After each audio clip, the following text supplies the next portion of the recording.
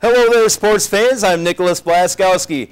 It will likely go down as one of the best NCAA championship games in history. The free throw woes plaguing the Memphis Tigers for most of the season came again at exactly the wrong time. Kansas wins their first NCAA title in 20 years. In case you missed it now, let's go to the highlights. UNC head coach Roy Williams, he's in attendance. He's wearing a Kansas shirt. First half, Derrick Rose gets the rebound, keeps it in bounds, and chucks it out to Chris Douglas-Roberts for the three. Memphis was in front.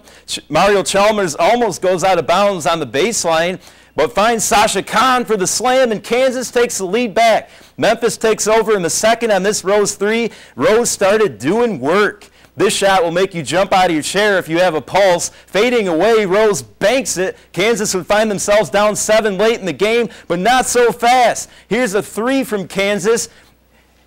And in one shining moment, we knew that Mario Chalmers would hit the deep three for the tie. Memphis cannot believe it. Kansas would use that momentum in the overtime. They take care of business, and they're the ones cutting down the nets Monday night.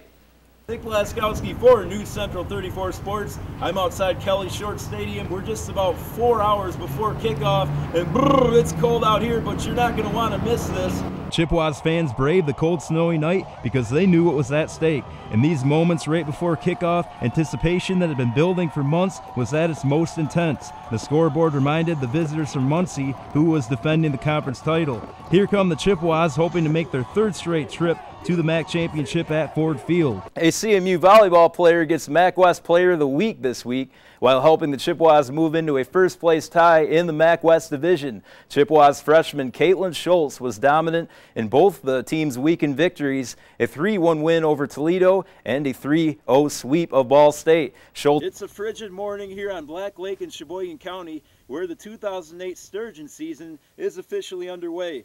The Department of Natural Resources randomly selects ice fishermen to participate in the fishing.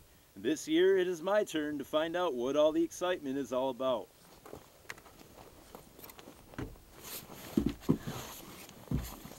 And we are back with Nick here. Well, another week, another Lions loss. What can you tell us?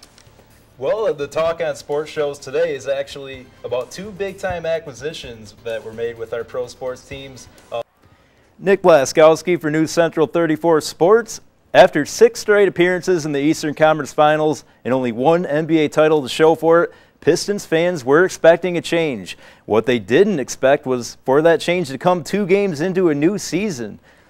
AI is in the D, while Mr. Big Shot is now Mr. Big Nugget. In a blockbuster trade, the Pistons send point guard Chauncey Billups and forward Antonio McDyess to Denver for point guard Allen Iverson. Blaskowski here from Kelly Short Stadium, where the performances of Nate Davis and Dan Lefevre were exactly as advertised. The MAC West title picture is a whole lot clearer. Here's how it went down. In round 1 of the Michigan High School Athletic Association football playoffs are over, and some mid-Michigan teams, they're still putting on the pads. In Division III, Mount Pleasant prepares to play East Grand Rapids on Friday, and in Division IV, Remus Chippewa Hills will host Kingsford Saturday. They beat my hometown, Sheboygan. I'm kind of disappointed about that.